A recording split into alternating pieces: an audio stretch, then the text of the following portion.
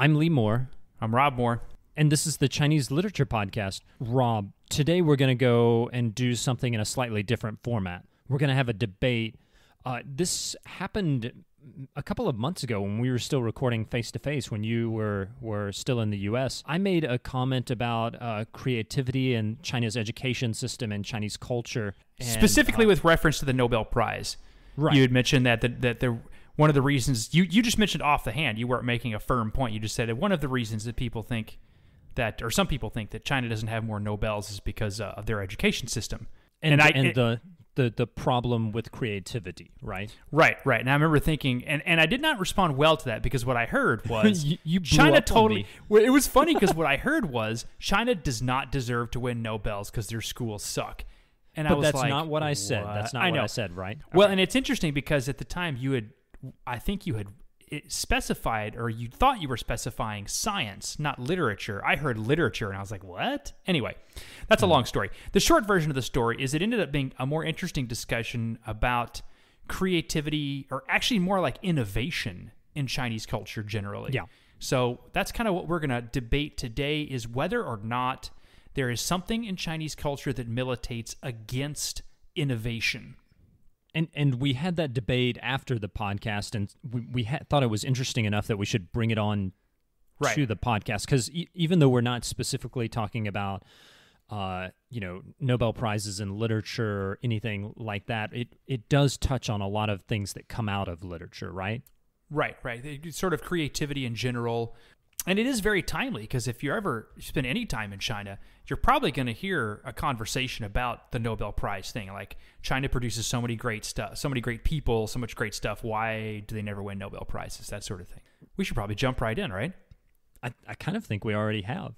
All right. So my point is that there is a discourse in Chinese culture, and I want to make sure this is clear. It's not some essential Chinese quality. It's a choice that Chinese thinkers have made over the past 1,000 years, since the Song dynasty, to not promote creativity or innovation. This is not something that is all that different from medieval Europe. Essentially, everything is about imitation.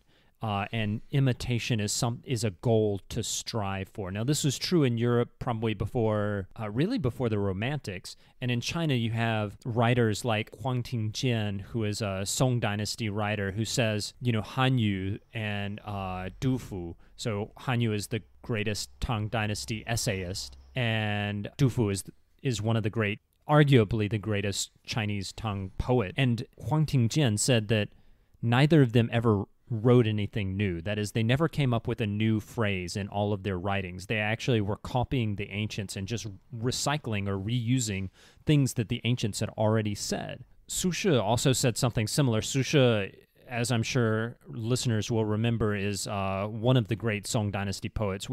How many podcasts did we do on him, Rob? 2, I believe 2. Su Shi said this. I'm just going to read the Chinese and then I'll translate it. 天下智能是必夷.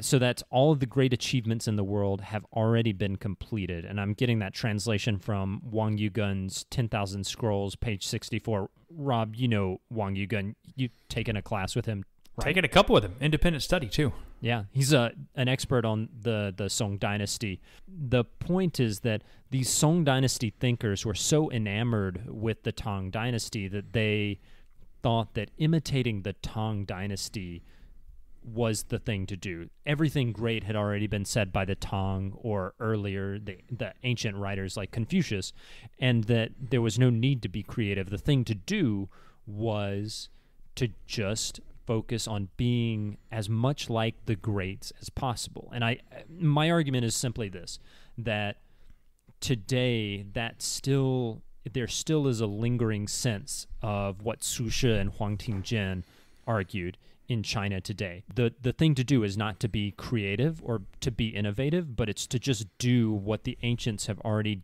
perfected and try your best to be like them. Now, keep in mind, the Song Dynasty, they had some amazing, innovative poetry, but in general, they rarely claimed that it was innovative. Does that make sense, Rob? Am I just... It does, but that's a good place to stop, because my question then was going to be, how are you distinguishing between what is and is not innovative? Because there are so many things written in Western literature after the Romantics when they were claiming to innovate that really weren't very innovative at all. They called them that, but they weren't particularly innovative. They were borrowing some of the same rhyme schemes. Even the stuff that's pretending to be utterly revolutionary, avant-garde poetry, the Imagists in France, for example, or you get into the 20th century and you get really, really crazy stuff happening. It only works because you're consciously calling up older thinkers and telling people, I'm not that. But in one way or the other, you still rely on the ancients. There's no such thing as pure innovation. Like, I'm doing something that literally has never been done before. So how are you qualifying innovation? I take your point. It's really hard to quantify innovation. And if you're going to make this claim that there is more of this in other parts of the world compared to China, you have to have some sort of data that is kind of, you have to have numbers, right? What I would say is that the Nobel Prize kind of functions in that way. I don't think it's a perfect measurement, but you do have very few Chinese thinkers who have won Nobel Prizes. I mean, just to date, you've had one scientist, Tu Youyou, who she won a Nobel, I think in 2015, for her research on malaria. That's the only citizen of the PRC that's ever won a scientific Nobel Prize. Now, there have been ethnic Chinese who have left China, and there have been members of the Republic of China, citizens of the Republic of China, who have won Nobel Prizes. And so it's not an argument about some sort of essentialized notion of Chineseness and that Chinese people as a group can't innovate. It's that there is a discourse that's very common in Chinese society, specifically mainland China, that makes it hard to think in terms of innovation. And there was one scientist, Wang Yuzhu. He was a physicist at CAS in Shanghai, one of the premier research institutes. He started out 5 years ahead of Stephen Chu in terms of trapping atoms using laser cooling techniques. He didn't really pursue his idea because he had never been taught that innovation was important. And I'm not, this is not me saying this. This is a paper that Rob, you and I read before we did this podcast by Cao Kong called Chinese Science and the Nobel Prize Complex.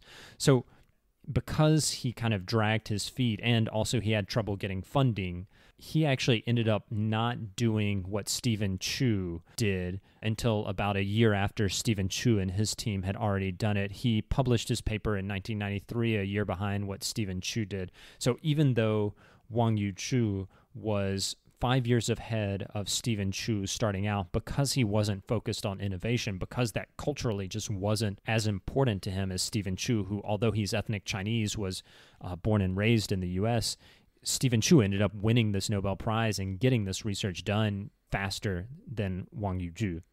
I want to point out here, since we're talking about creativity generally, not just in the sciences, because if this is a science debate, then we've got a different kind of podcast.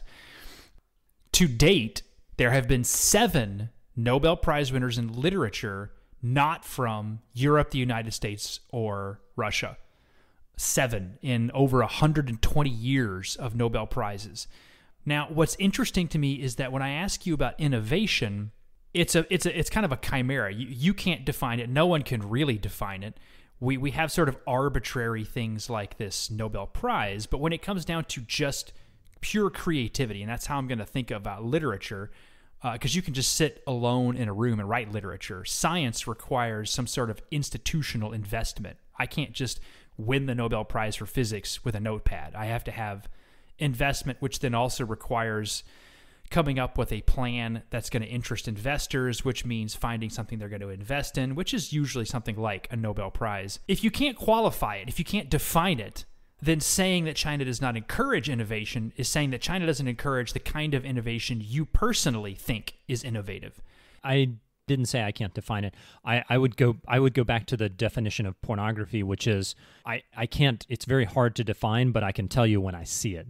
Okay, so now we're getting into a purely subjective thing, which would be my point, that one of the reasons that China is seen as uninnovative is because we have a very particular definition or an appreciation of what's innovative, which is almost always distance from what came before it. So it's innovative if it consciously breaks with whatever has come before it. So if you have a new way of using something old, that's not innovative. That's just calling back to something old. So in Western terms of Western appreciation of creativity has very little room for things like tradition and taking what has come before it and adapting it. That's not creative or innovative, and it's not rewarded. I just want to qualify that a bit. I think when you use the term West, that's actually too broad of a term. I would say the post-romantic West. Okay, fair enough. Because that attitude that China has today, and this is the point I was kind of, I think, inelegantly making at the beginning of the podcast, is that the attitude in China today that militates against innovation. Oh man, I love using that term, militate. Militates. Yeah, you're in your final stages of grad school, my friend. Words like that are just everywhere. The kind of militating against innovation, that thinking that is in China, is something that was in the West before Wordsworth and I guess you can call Goethe a you were judged somewhat, at least in the classical era, by how well you could call back to Homer. Or I mean, that's what the neoclassical era is, right? Sure. But let's use your example of Du Fu. Huang Tingjian goes, Du Fu never really wrote anything original. He just drew off of the ancients, right? And that was a plus for Huang Tingjian. He was saying that's why Du Fu is great. Fair enough. But to see that as uninnovative means that if you can take things that came before and use them in a way that's either never been combined before or is very, very, I'm going to use the word new, that's not innovative. Innovative has to be a complete break, but there's no such thing as a complete break, ever. No matter how avant-garde or weird, there's always a connection to what came before it, and always a conscious connection to what came before it. So I want to push back against that a little. I'm not saying that Chinese folks weren't being innovative when they were participating in this discourse. What I'm saying is that what they do, what Su Shi, what Huang Tingjian do, is that they frame what they are doing as uninnovative. Whether or not they are being innovative is, to a certain degree, irrelevant. It's more about how they're framing it. So they think of what they're doing as uninnovative. They think of what they're doing as kind of imitative. And because of that, that actually makes it much more difficult to do things that are innovative. Now, I also want to get back to a point. You mentioned that there are very few people outside of Europe and the U.S. who win Nobel Prizes in literature, implying that the Nobel Prize is Eurocentric. I think that's absolutely true. The Nobel Prize is Eurocentric. I think the number of Swedes who've won it is considering the size.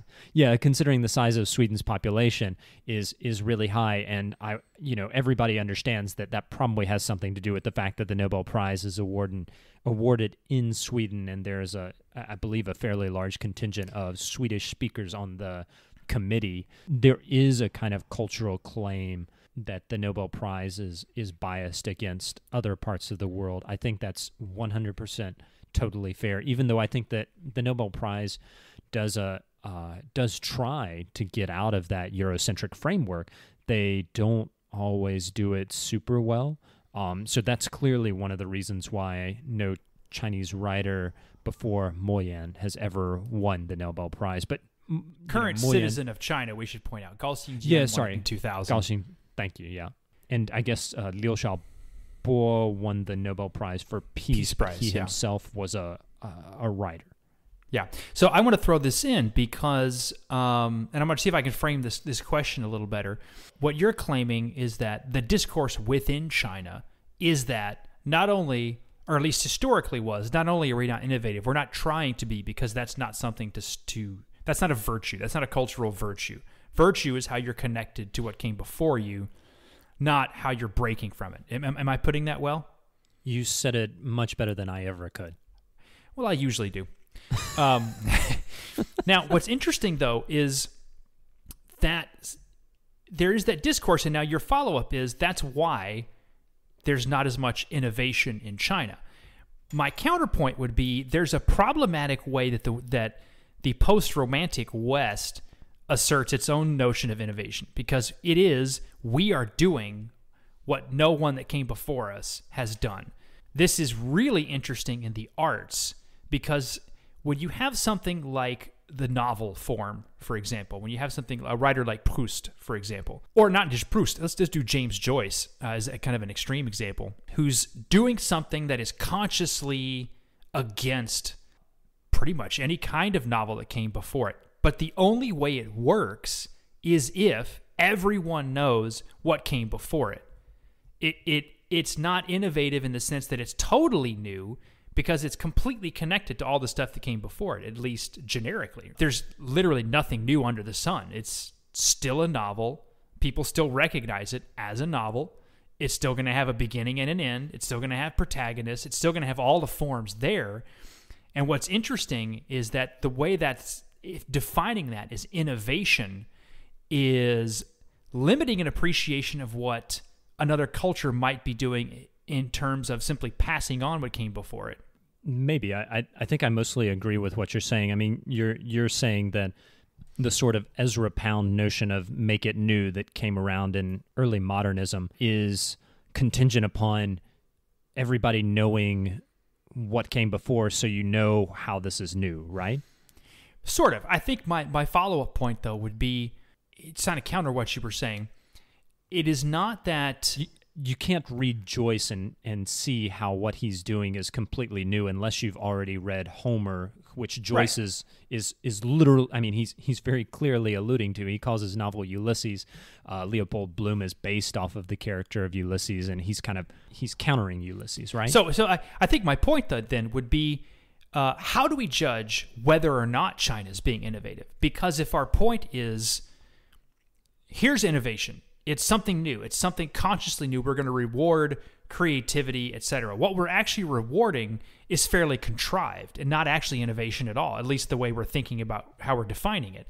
It has a lot more in common with what China's doing and has always done than we like to admit, because China is passing on what came before. China is consciously referencing past writings, past scholarship. I remember being a master's degree student at Nankai and talking to a classmate of mine, and she said, in China, a good thesis is judged to be something like 20% your own work, 80% other people's work. Stand on the shoulders of giants, right? Yeah, well, I would argue that the West is not that dissimilar. The difference is that people try to say that that's not what's happening, and that causes them then to say, see, there's no innovation in China. People aren't innovating. They're just copying what came before them, when in fact... we may not be copying necessarily what came before us, but we are absolutely drawing off of it and then pretending we're not. Sure. I think we're kind of splitting hairs here, and I don't want to go too far down that rabbit hole. What I would say is that having an attitude where you think imitation is more important than innovation changes how you do things. It changes how you think about things. In science, where just being a year ahead of someone qualifies you as the innovator rather than the sort of laggard, that is as close to an objective measure as we're going to get. And it's not just me who's saying this. Chinese scientists or ethnically Chinese scientists have made similar claims. So Chen Ningyang said he would not have won the Nobel Prize if he had returned to the PRC in the 1950s. Now, part of that was because of politics, because China in the 1950s eventually cut itself off from the rest of the world, and he would not have known the debates about the law of conservation of parity. But I still think that there are these ethnically Chinese scientists who are studying in the U.S., who are studying in Europe. They are saying, you just can't. It's very difficult to do innovative work in the PRC, and I think part of that comes down to a discourse. So it's not just me who's making this claim. It's participants in this world. Well, it's interesting, though, when you read enough of the Chinese classics, imitation, it seems to me that it's defined a little differently or approached a little differently, because it's never pure imitation. There's always innovation involved. If Du Fu really is just using what came before him, he's doing it in a way that no one who came before him ever did, just as James Joyce is taking a novel form and doing with it what no one who came before him ever did. I think we can kind of go back and forth over imitation and whether or not it's really imitation. A couple of things as we try and wrap this up, I wanted to point out. So Du Fu, as far as I know, he never made the claim that he was just imitating. That's, 300 or 400 years later, Huang Tingjian making this claim about Du Fu. Sure. Second, I think that whether or not their imitation is really what we would qualify today as moderns as imitation is kind of splitting hairs and is not super relevant. I mean, when Confucius says he transmits, he's making a pretty clear claim. When Huang Tingjian says that they never created, they only imitated, his claim is pretty clear. Su Shi's claim is pretty clear. And if words like imitation can be translated at all, and Rob, that's translation's your neck of the woods, not mine. But if you can make this claim that words are translatable, then I think we just kind of have to take that at face value. And sure, there might be some kind of wiggle room in these different words, but essentially, I take Su Shi and I take Huang Tingjian at their words, and it sounds like you're trying to question their intent. My point would, and this will be the one I close with, is not that when they say imitation, they don't mean imitation at all.